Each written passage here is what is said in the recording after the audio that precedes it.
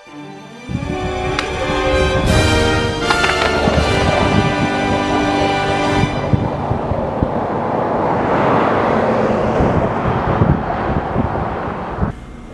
guys, so I'm just gonna reply to all these questions I got left. We'll start with Joshua skates. Why does Gerg has a huge kiss on his neck? That day my girlfriend just gave me a kiss on my neck and she had just put on lipstick and I was like, fuck it, I look sexy. And then Jared Quillen, what's the best part of skating for you? Honestly, the best part of skating is just like cruising like in the streets with the homies. Like not even really doing tricks or anything, just like literally just pushing on the skateboard, mobbing through all the streets, like doing little like freaking Chinese nollies and shit, like on the little cracks and just cruising. And so, yeah.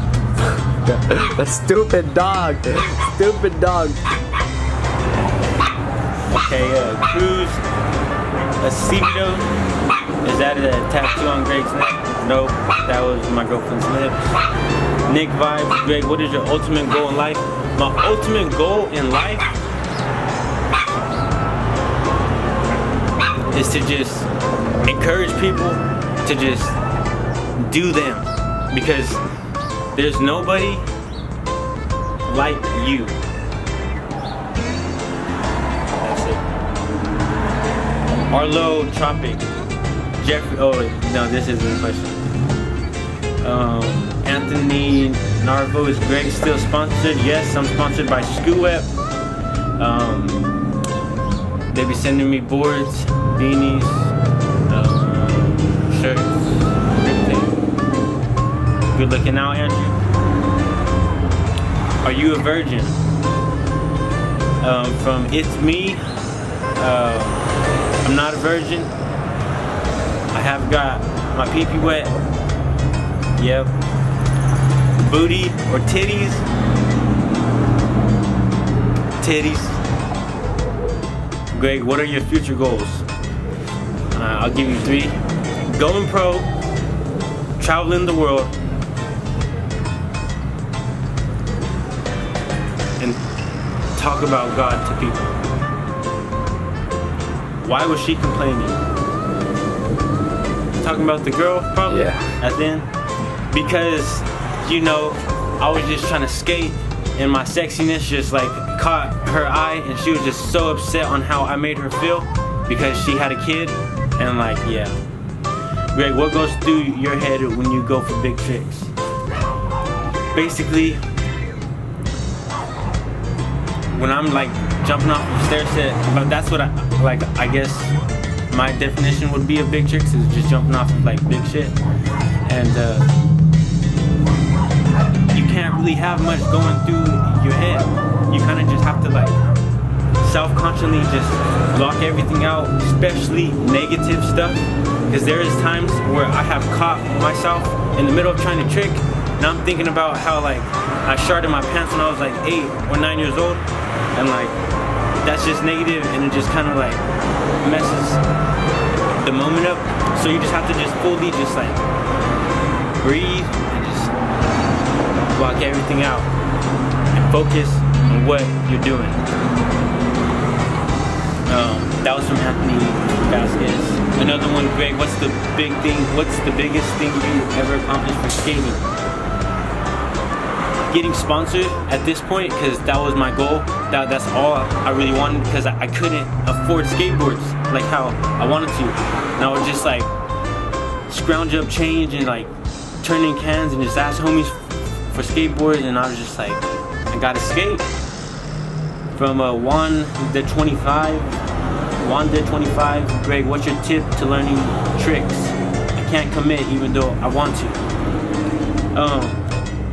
Honestly guys, my tip to learning tricks is watching Mowgli's tip tricks, but the ones that he doesn't have, I just have to, you know, just somewhat just trial and error. Failure is fertilizer to your success, because without failure you wouldn't know how it feels to fail, and so once you succeed, you have basically came all this way Well, it doesn't necessarily happen. No, it does not happen like that. Like Jim Carrey, would take him for example. He started out young, trying to do comedy shows and whatnot, and he failed lots of times. But look at where he's at now. He's big, he's chilling. You don't got to worry about nothing. Failure is fertilizer to your success. So don't be afraid to fail. Greg, how do I last longer than 2 minutes and 6 seconds? From Larry Crumbs. Larry Crumbs, I don't know if you're talking about being deep in that, but bro, basically what you just gotta do is just ease things off your mind. Don't think about you not lasting, if that's like where I'm on the right basis. And then Lorna Kiesling, Vans, DC, Nike, SB, Skate, Vans, all day, for sure. Greg, what made you start skating?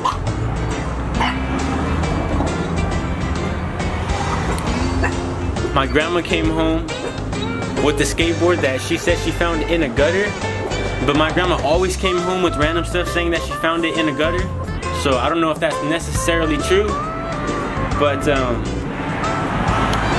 she was just like, here, and I was just like I didn't know what to do with it. My first trick was one of the nollies, the Chinese nollies, where you like hit your wheels on the crack, and I felt the pop, and I was just like, whoa, that was really cool. And then so I just started I fell in love with skateboarding at that moment. Greg, are you a virgin? I already answered that one. Greg, if you're not a virgin, when did you lose it? I lost it when I was 16. Greg, what's your favorite trick and food? Varial flip, and oh my goodness, so much favorite foods. Oh, tacos. Yo, Greg, what's the kissing thing on your neck? My girlfriend's lips. Also, happy that dude landed that ollie.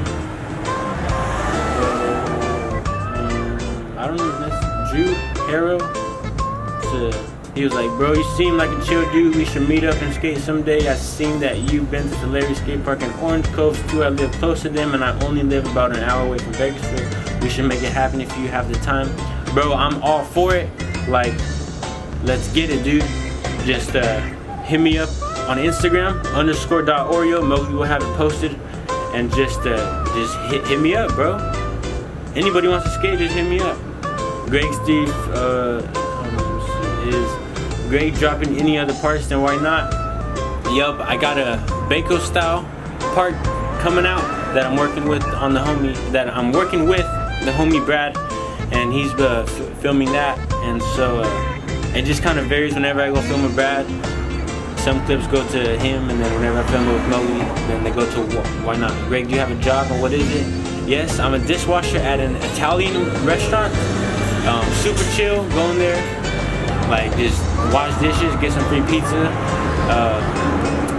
get drinks, like just fountain drinks and stuff, and yeah, it's pretty chill. When did you start skating? Who inspired you? I started skating at about, I first stepped on the board at about 9-10 years old. I just played around with it, didn't really get nowhere, didn't really think anything could really happen with it. And it wasn't until I moved to Bakersfield 2 years ago to where I started taking it seriously, and this is where I'm at now. Who inspired you? I would say basically my grandma, because she brought home, my grandma Caroline, she brought home the skateboard for me.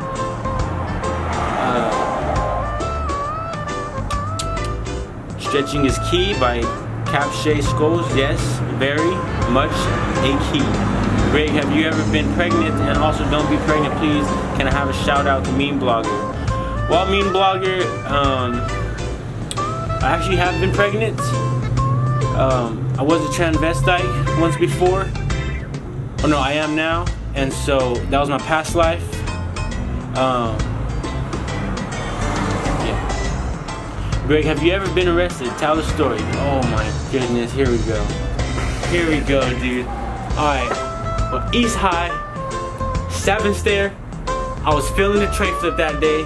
Went with the homie Mondo and was just like, bro, I got this. Let's go. Showed up. Didn't even get one try security guard who I knew from school but was not wearing a security outfit or anything was at the school because they were having a tennis game or something, and then he was just like, bro, you can't skate. I'm like, dude, just let me get one try, please, please, please. Nah, I didn't say please like that, but I was just like, just let me get one try, please. And then he was just like, nah. And so I tried to go around him, grabbed me, dipped me on the floor, hit my head on the ground, got a little like lightheaded type deal, and he was just holding my head like this. Just oh yeah. Sorry, puppy. And so from there, my homie Mondo came over, was about to like hit him, and he got up and he was like, what the F you gonna do, pussy?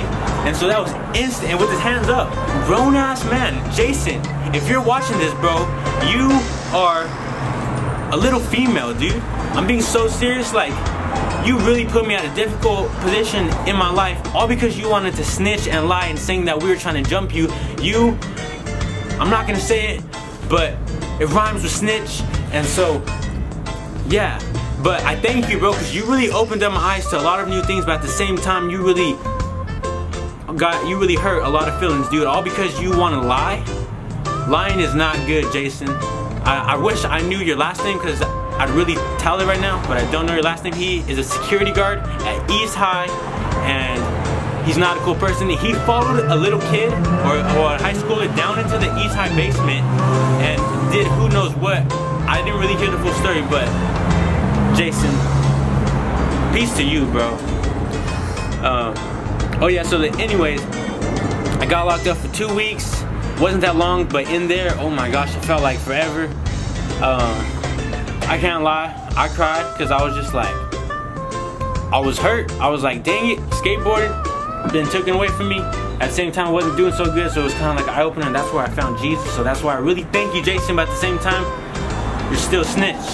And so I had a little ledge like this that I was sleeping on. It was concrete, and I had a mat just like this. This is crazy. This is exactly what it was. I would pick my mat up like this and just do stalls. 5 of them. And just do that because like I was just so freaking wanting to skate. And so got out 2 weeks later and just was like, dang, I want some Taco Bell. I want to go get some Taco Bell.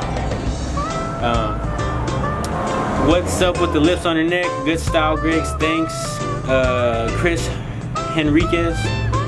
The lips, my girl gave them to me. Good style, Greg. Thank you for that. I really do.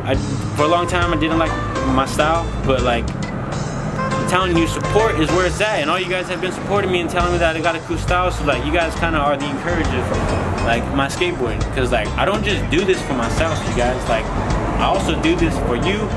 I do this for School Whip. I do this for Jesus Christ. Because that's where everything comes from. That's where we're all made from. And a lot of people may not believe that, but that's why we have our own will and our own mind to believe what we want. Blasphemy is one of the most biggest sins. Look up that word. It'll probably change something.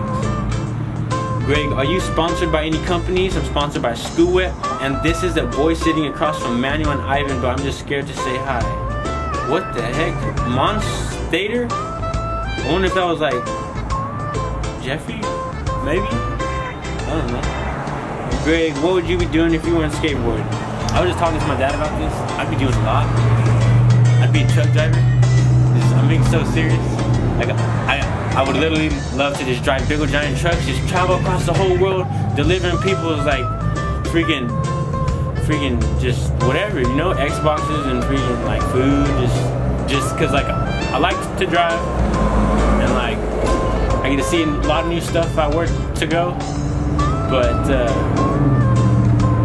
like cause I can do a lot of other stuff, like play the guitar and still skate. I can do a lot of other stuff and still skate, but if you were driving, if you were a truck driver, you wouldn't necessarily get to skate like how you would if you were still like a guitar player or like a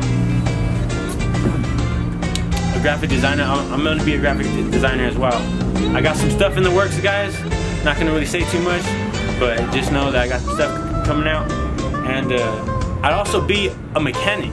I can still do that, but like I wouldn't want to like work at a shop, or like, because like it would take up a lot of time for skateboarding. That's where my main time is going to, and that's my priority is skateboarding. That was the last question right there. But yeah, guys, basically, all I gotta say is just be who you can be, because no one else can be you, and if someone else tries to be you, then that's fake, and fake isn't real. It's all about being real, keeping it 100, and just going through life day to day, and not really trying to worry about the future, because like worrying puts stress, and stress hurts the mind, which uses up energy that you can use towards other stuff, such as something that you want to accomplish. Just follow your dreams and your goals. Like, people are just sitting here giving their lives, their dead-end jobs away. I mean, their dead-end jobs are eating up their lives, going to work every single day for about 8 to 12 hours. Like, don't get me wrong, like, I respect that, but at the same time, like, there's just so much more you can do in those hours instead of sitting at a desk, freaking answering calls, dealing with people's like shit. Like, do what you can do. Like, and if that's what you like to do, then eliminate everything I just said. But if you're going to work every single day hating it, make a change, man. Like, really, you just gotta just do what you can do, be the best that you can be, never try to be somebody that you're not, and live for you. And remember where you came from. You came from God. I love you. Stay positive, keep on skating, and keep the good vibes flowing. We out.